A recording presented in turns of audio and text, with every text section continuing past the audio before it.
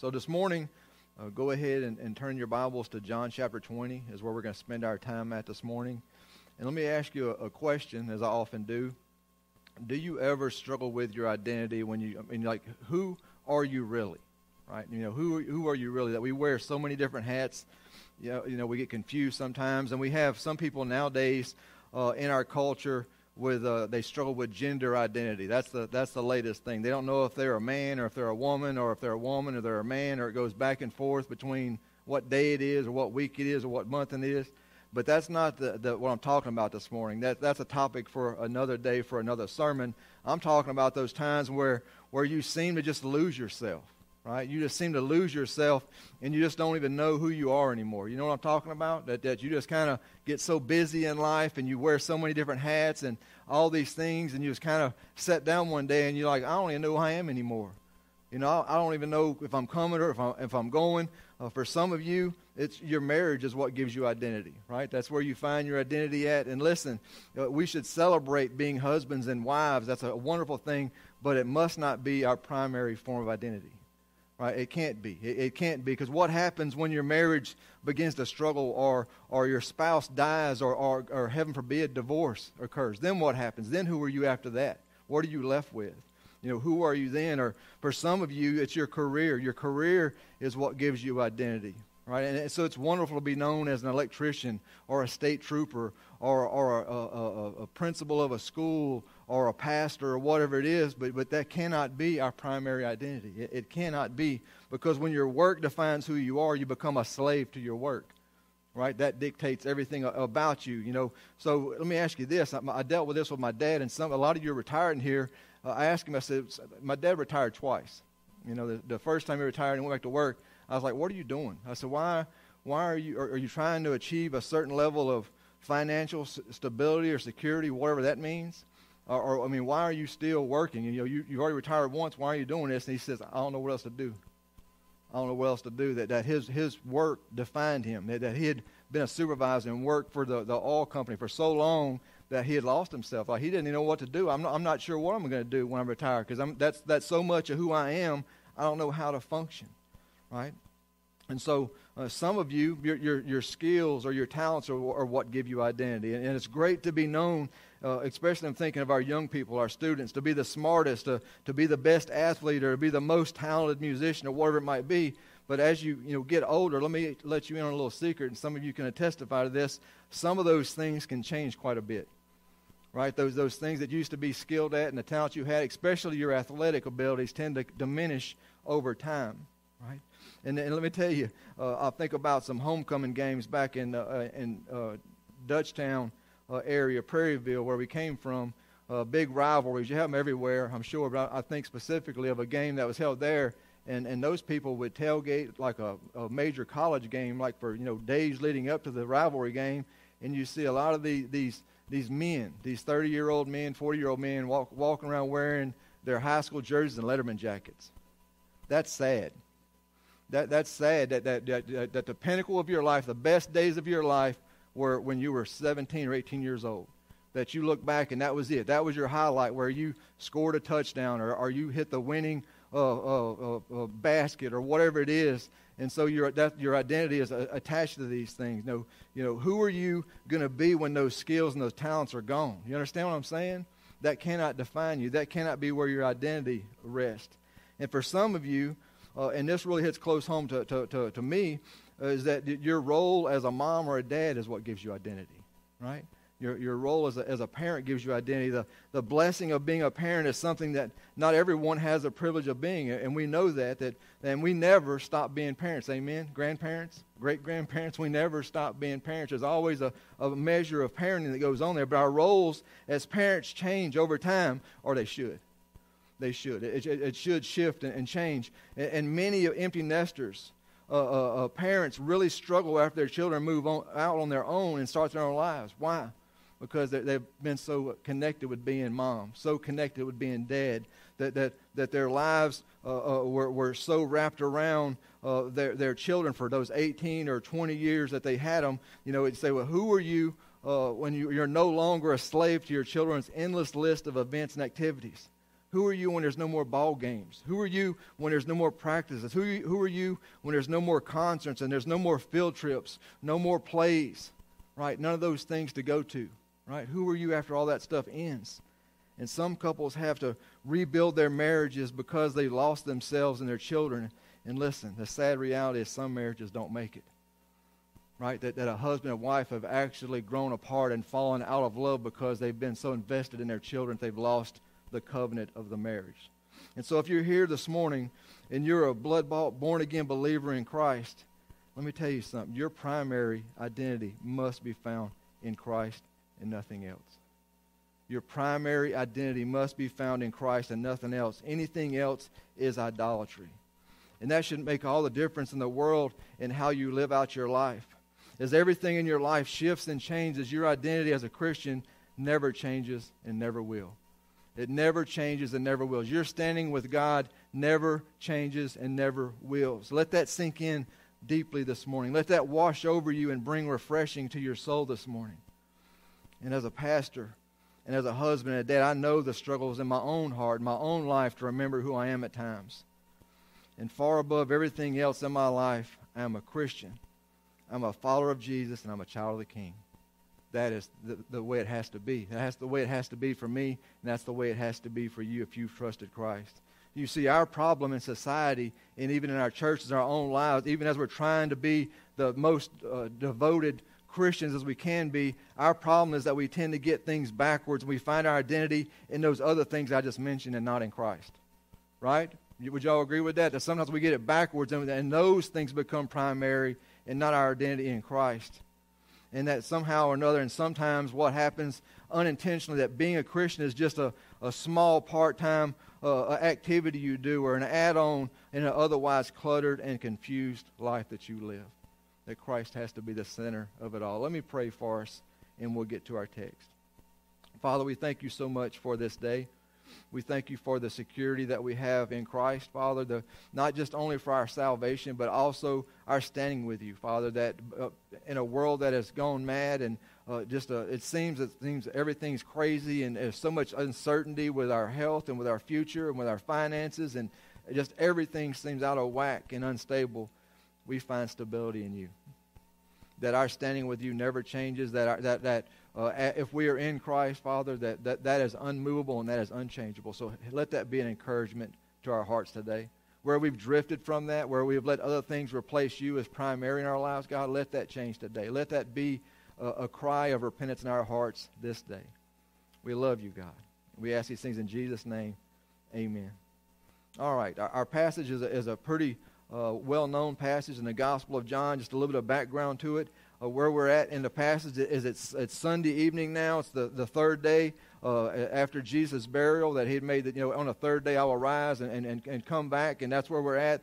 The tomb has been found empty, as the ladies had gone back to the tomb and found it empty. They were going there to finish preparing Jesus' body for burial, right? They were bringing the flowers and the ointment and the scented things to prepare his body. And then you have 10 of the 12 disciples were gathered here, probably in the upper room. We're not sure. It doesn't tell us exactly where they were, but they were hunkered down, right? We know about hunkering down here in Louisiana when hurricane season. We know about that. So they were hunkered down and hiding out and laying low because they were afraid.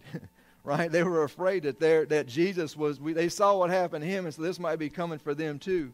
Judas had already killed himself, and Thomas was absent. We're not sure where he was at. And so the disciples had just seen Jesus crucified. They saw him pierced with a spear, and then they saw him placed in a sealed tomb. To them, in their minds, there's no doubt that he was dead. Right? Absolutely dead. Graveyard dead. And so their minds had to be racing with questions. Are we next? Are we next? Are they coming for us? Did Jesus rise from the dead? Is that what happened here? Are the women to be trusted? They come back, or can we believe their story? Or are they hysterical with grief? Or where's the body? They had to be asking all these questions. So all these things were going through their minds, that everything that they had placed their faith in, everything they had built their identity on, was a question mark now. It was shaky at best, and outright lie at worst. So had they been succored, right? Had they been succored, had they been lured into following yet another false prophet, then all their questions and doubts were answered. All their questions and doubts were answered. Their identity in Christ was secure, and so will yours be, and so can yours be if you have repented of your sin and placed your faith in Jesus Christ. So go ahead and grab your Bibles and stand with me as we honor the reading of God's Word this morning. John chapter 20, verses 19 to 23. It says, Then the same day at evening, being the first day of the week, when the doors were shut, where the disciples were assembled for fear of the Jews, Jesus came and stood in the midst and said to them, Peace be with you. When he had said this, he showed them his hands and his side. Then the disciples were glad when they saw the Lord. So Jesus said to them again, Peace to you, as the Father has sent me, I also send you. And when he had said this, he breathed on them and said to them, Receive the Holy Spirit. If you forgive the sins of any, they are forgiven them. If you retain the sins of any, they are retained. This is the word of the Lord. You may be seated. This is a fascinating passage because it shows us three distinct ways that the gospel shapes our identity, is what we'll see here this morning. And it also gives us a clear view of all three members of the Godhead, right? That as Baptists, we believe in the doctrine of the Trinity, where you have the Godhead. The Bible teaches and clearly portrays, as our passage shows us, a Trinitarian view of God. And what I say there is, when I say the Trinity, it's one God, right? Not multiple gods, one God existing simultaneously in three distinct persons, the Father, the Son, and the Holy Spirit, right? And that's what we're talking about here today. So we'll see all three play an active role in our new identity in Christ. And the first and most important way the gospel shapes our identity is that we have peace with God. We've made peace with God the Father there, verses 19 to 20. And without this peace, nothing else matters, right? If we don't have peace with God, then really we have nothing to talk about further than that. And so that's what we see there in 19 and 20. It says, Then the same day at evening, being the first day of the week, when the doors were shut, where the disciples were assembled for fear of the Jews, Jesus came and stood in the midst and said to them, Peace be with you. And when he had said this, he showed them his hands and his side. Then the disciples were glad when they saw the Lord. See, the disciples had locked themselves away because they were afraid that they'd be gathered up next. And what they were thinking was the Jews were going to put an end to all this Jesus stuff. They were going to squash this cult that had arisen and put an end to it all. But then Jesus simply appears in their midst and says, Peace be to you. Peace be to you, right? That's the Hebrew word shalom. The peace of God is what you're saying there. And certainly it had to frighten them. Can you imagine any one of us, if suddenly someone that you love, somebody who had passed away, would suddenly appear here in the middle of this middle aisle and say, would that not frighten you? Just all of a sudden appear. That's what they experienced. And so certainly there was a sense of that kind of a frightening moment, that a ghost or a spirit that had suddenly appeared to them. But Jesus, he had this glorified, a physical body, and yet he could pass through walls. We don't know if he just walked through the walls or did he just materialize. We don't know. It doesn't tell us. It just says that he appears. And so we see there that he showed them the scars on his hands and his side, and he comforted them that he was truly alive. You see, that matters. All this matters, that Jesus had to be resurrected. If Jesus did not bodily resurrect from the dead, then we all would be dead in our sins and would have no hope of redemption. Man, this is so important. This is so important. This is the other part of Easter where, yes, Jesus died for our sins and he hung on the cross and he was placed in the grave, but he had to be raised from the dead. If he wasn't resurrected, then guess what? Our sins were not atoned for, and we are all still dead in our sins and trespasses. And so this is great news. See, Jesus' announcement of peace was to calm their fears, but it was also a declaration of their right standing with God. Until Jesus rose from the grave, the transaction of our atonement was incomplete. That Jesus' resurrection was proof that God's wrath against our sins had been satisfied. That's what it was. It was proof. It was evidence. See, our sins, the Bible says, has made us enemies of God. That sin is committing treason against the King when you think about that. That's what it is. It's the King of Kings, the Lord of Lords. It's committing treason. And in wartime, you think about, for us, you get shot, right? That we're not going to have there's not going to be a tribunal. We're not going to have any discussion. There's not going to be any plea bargaining. You commit treason against the King. You commit treason against the President. Guess what? Death sentence. And that's what sin is. And when we do that, when we commit sin, that's exactly what happens with us in the very same way. The punishment for our guilt was both physical death and eternal condemnation in hell. That's what Romans 3:23 talks about, that we have all committed this. We're all guilty of sin without exception. See, this punishment that we face, it's irreversible on our part. There's nothing that we could do to fix it. There's nothing that we could do to reconcile ourselves. There's nothing that we could do to make ourselves. It says we're dead in our sins and our trespasses. You know what dead people do? Nothing, because they're dead. That's our standing. We could do nothing to save ourselves. Only God could do something about our hopeless condition.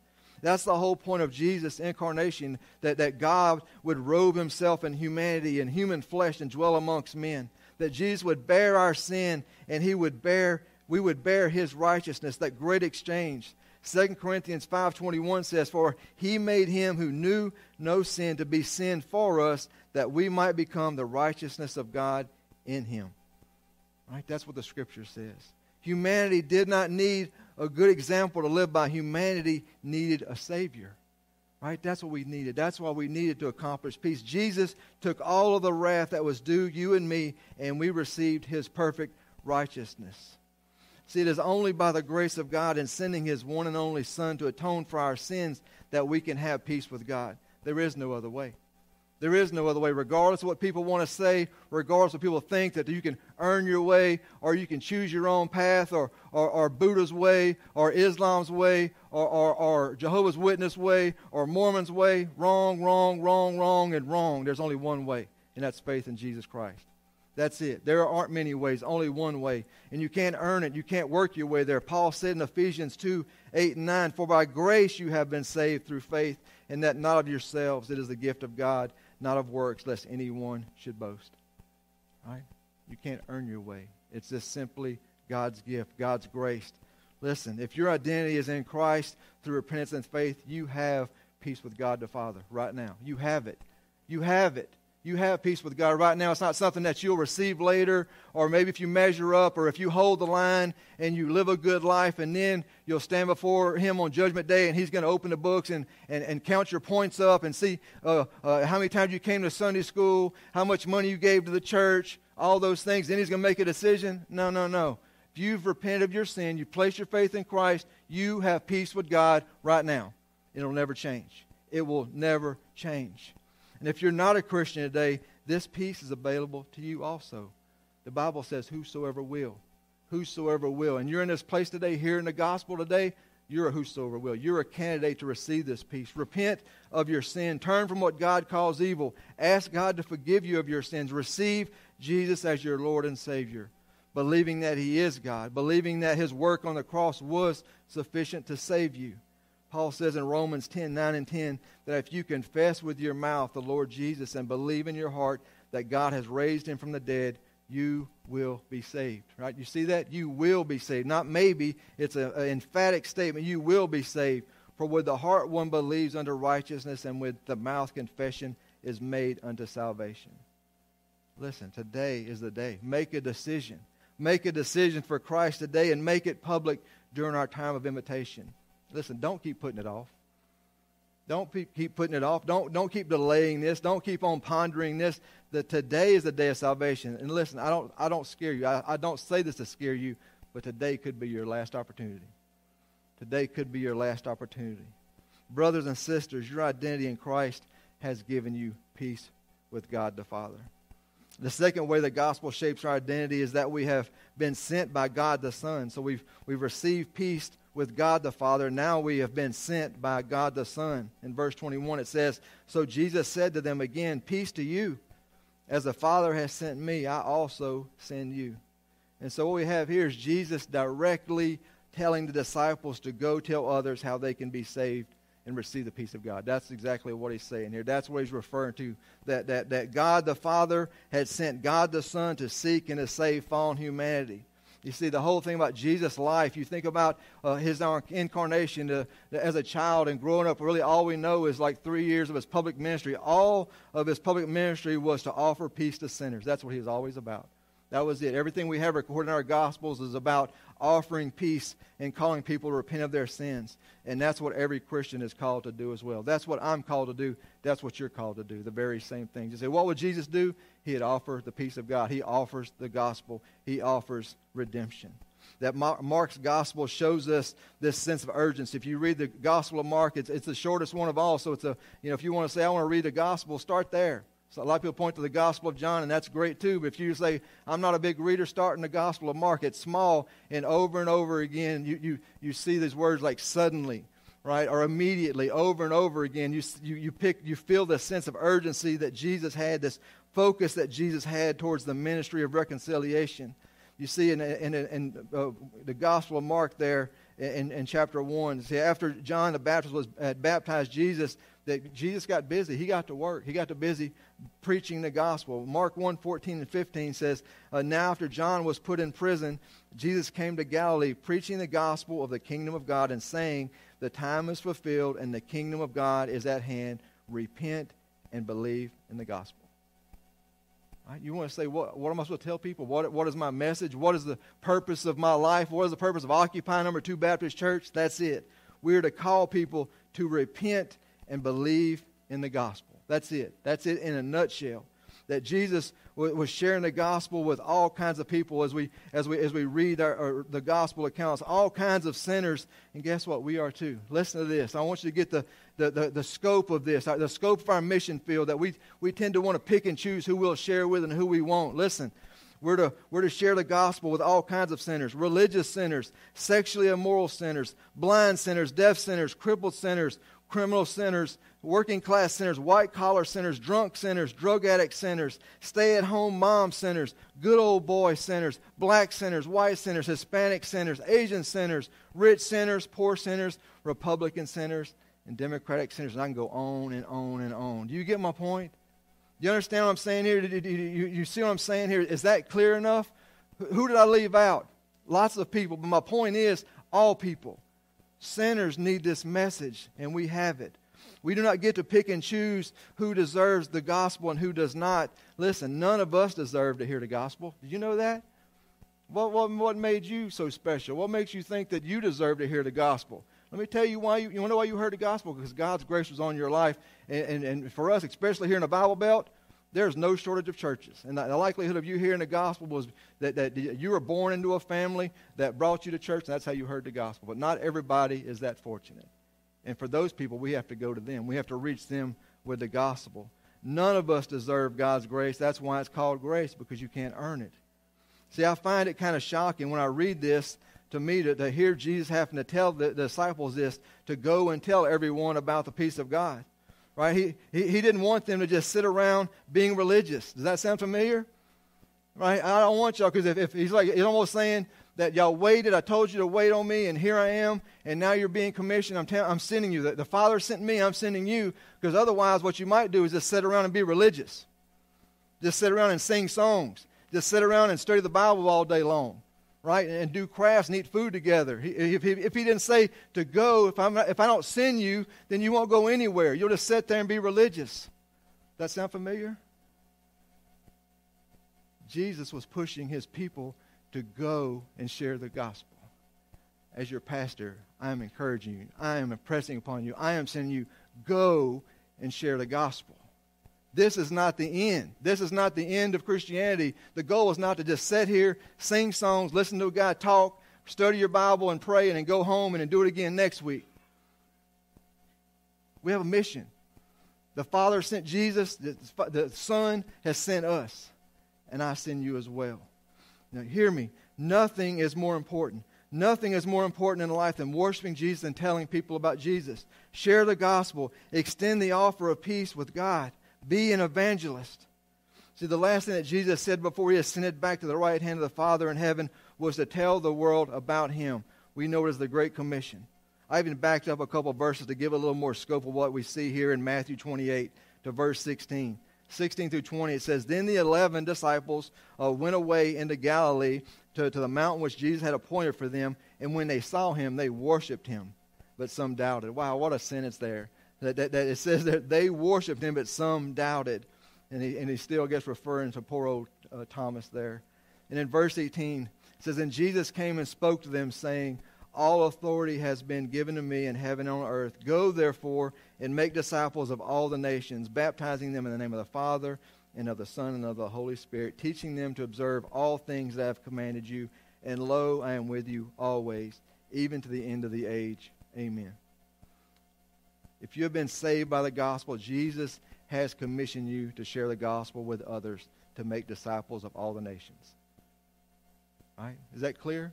All of us. It's all of our responsibility. If you received the gospel, you're called to share the gospel. Living sent is a buzzword I remember when I was in seminary, to live sent. I think there's even a title of a book that living sent means you live all of your life with the mindset of a missionary.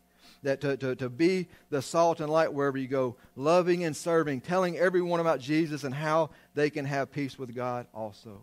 That's who we are. Brothers and sisters, your identity in Christ means that you have been sent by God the Son with the gospel of peace. And the final way that the gospel shapes our identity is that we have been filled by God the Spirit. Filled by God the Spirit. That in verses 22 and 23, it says, "And when he had said this, he breathed on them and said to them, Receive the Holy Spirit. If you forgive the sins of any, they are forgiven them. And if you retain the sins of any, they are retained." You see, Jesus was speaking here prophetically of the coming of the Holy Spirit that would fall on them on the day of Pentecost. That's what he's doing. Because it wasn't here. They did not receive the Spirit. We know that because if you continue reading the Bible and you read in Acts, that's when the Holy Spirit actually fell. It was speaking prophetically. It wasn't that his actual breath, his breath that came out of his mouth, filled them with the Holy Spirit. It was a reference to the coming of the Holy Spirit. That they were believers already because they had repented of their sins and had placed their faith in Jesus.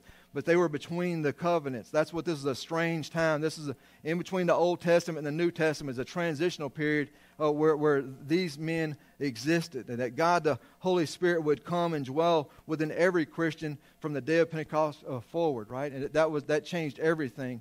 And so every Christian is filled with the Holy Spirit. If you are a believer in Christ, if you trusted Him right now, guess what? You are filled with the Holy Spirit. You said, "Well, I don't feel like I'm filled with the Holy Spirit. I don't really feel like anything." Holy Spirit's not a feeling. It's a promise. It's a promise. It's just like you're standing with God as a promise that the Word of God says you are filled. The Holy Spirit, listen, if the Holy Spirit is not in you, then guess what? You're lost. You are lost. The Holy Spirit indwells every believer. Because every Christian is filled with the Holy Spirit, every Christian has everything they need to accomplish their mission and live a life that honors and glorifies God. You can never say that I just don't feel capable of doing this. I'll read the Bible and I see all these things in here. I just feel overwhelmed. I just don't feel like I can't do all these things. I can't live up to what God would call me to do. And that's His foolishness. That's the enemy talking.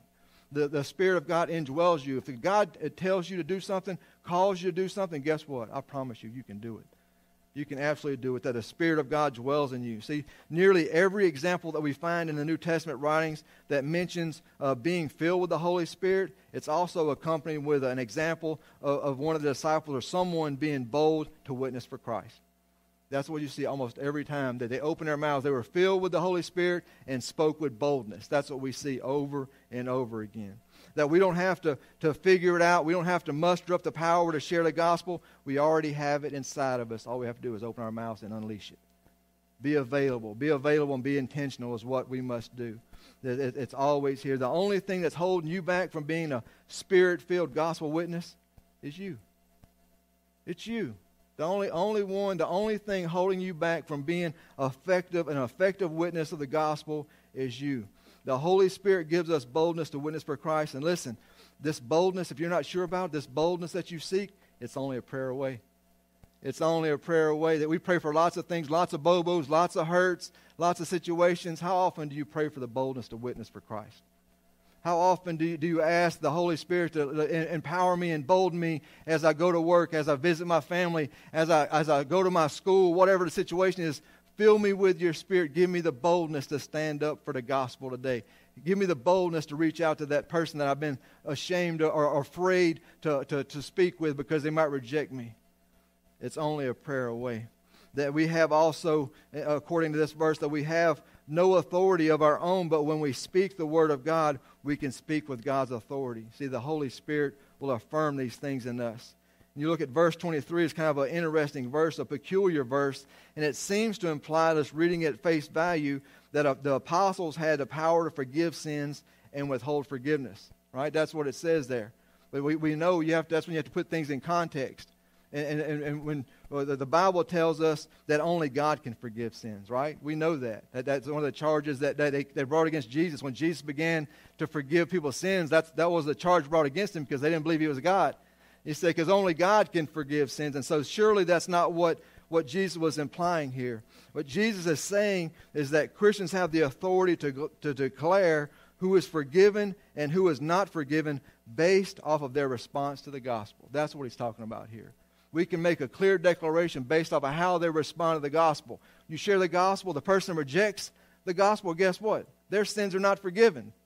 Right? That's not me saying that. That's the Word of God saying that.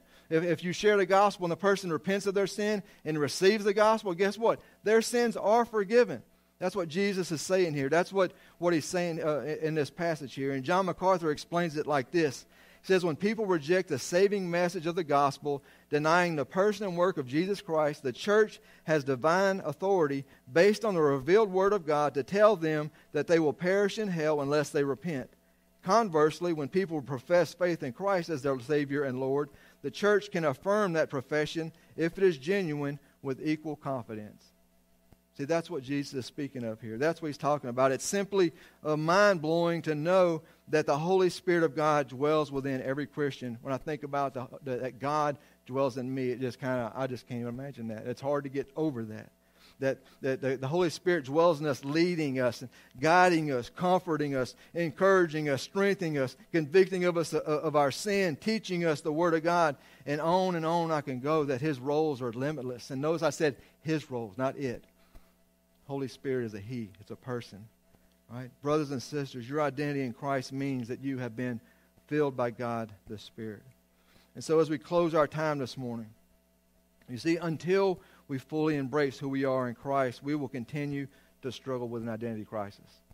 Right? And until you fully embrace who you are in Christ, until you fully embrace this, you're going to continue to bounce from, I'm a mom, I'm a dad, I'm a husband, I work here, I'm good at this, I'm good at that, on and on. Everything in the world but resting in your identity in Christ. That God is not satisfied with just being a part of your life. God is not interested in playing a backup role in your life. If you are a Christian, you have an entirely new identity in Christ. That's what the Bible tells us. Paul described it this way in 2 Corinthians 5:17. He says, therefore, if anyone is in Christ, he is a new creation. Old things have passed away. Behold, all things have become new. Right? So we've learned this morning, if you are in Christ, you have made peace with God the Father, that there is now no more condemnation for you, that enmity between you has been done away with. You have peace with God. You've been reconciled with God. You've also been sent by God the Son, that we're all missionaries of the gospel, every single one of us. Nobody can say it's not me. That's not my job. You're wrong. You're sadly mistaken, that we are all called to share the gospel, to live sent, to live as missionaries. And that we've also all been filled by God the Spirit, that the empowerment and to accomplish all that God would have us to do. So I implore you this morning, I would plead with you this morning, embrace your new identity in Christ. Embrace your new identity in Christ. And for those here this morning, my unbelieving friends, our guest here this morning, it's time for you to respond to the gospel, right? I shared it earlier, and I told you exactly what was needed from you, your response to repent of your sin, to place your faith in Jesus Christ. And so in just a moment, we're going to have an invitation time. That's whenever you make your decision public, right? That you must make it a public decision for Christ. If you decided to surrender your heart and life to Jesus, it's time to make it public this morning. Don't delay. Whatever the Lord has spoken to you about today, if you're one that's wrestling with your identity, if you're kind of all over the place, you seem just kind of schizophrenic with, I'm this, I'm that, I'm a Christian on Sunday morning, and I go to work and I take off my Christian hat and I live a different way there, I live a different way at school or wherever, I'm this way around this group of friends, I'm this way around church people and all that. Repent of that today. Today would be a great day to say, no more, God, I repent of this. I'm turning from this. I'm tired of being a double agent, is a good way of looking at it. I'm tired of being one way here and one way another there. Help me to rest. Help me to fully embrace my identity in Christ today. Whatever the Lord has imparted on your heart this morning. Let's have a moment of prayer, and then we'll respond as the Lord is leading you. Father, we thank you so much for this day. God, what an awesome passage. What an awesome passage, Father. I can't even, I try to put my mind, put myself there in that situation as to be sitting there in that room and to see, I'm just heartbroken and weeping and in despair, not sure what's going to happen next. And is my whole life a lie? Everything I believed in, is it all been a joke and just a cruel, cruel joke? And then suddenly, there Jesus is. There Jesus is standing in our midst and says, peace be with you.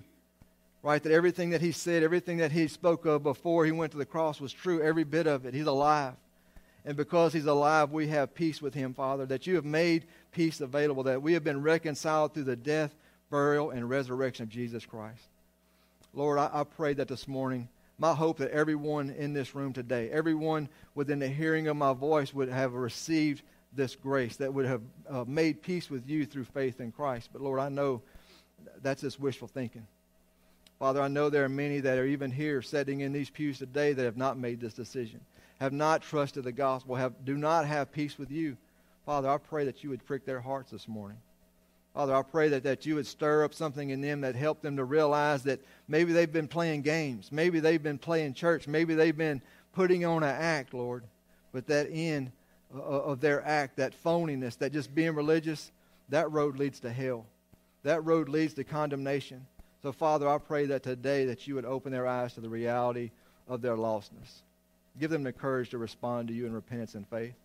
Lord, for your church, for your saints, your people, your children, God, I pray that we would rest in our identity in Christ, that we would fully embrace it, that we would stop bouncing around and seeking identity in other things, seeking identity in relationships, seeking identity in skills, seeking identity in careers, seeking identities in all number of things, Father, that help us to say, first and foremost, I am a Christian. My identity rests fully in Christ. Everything else follows after that. Father, have your way now. We love you and we ask these things in Jesus' name. Amen.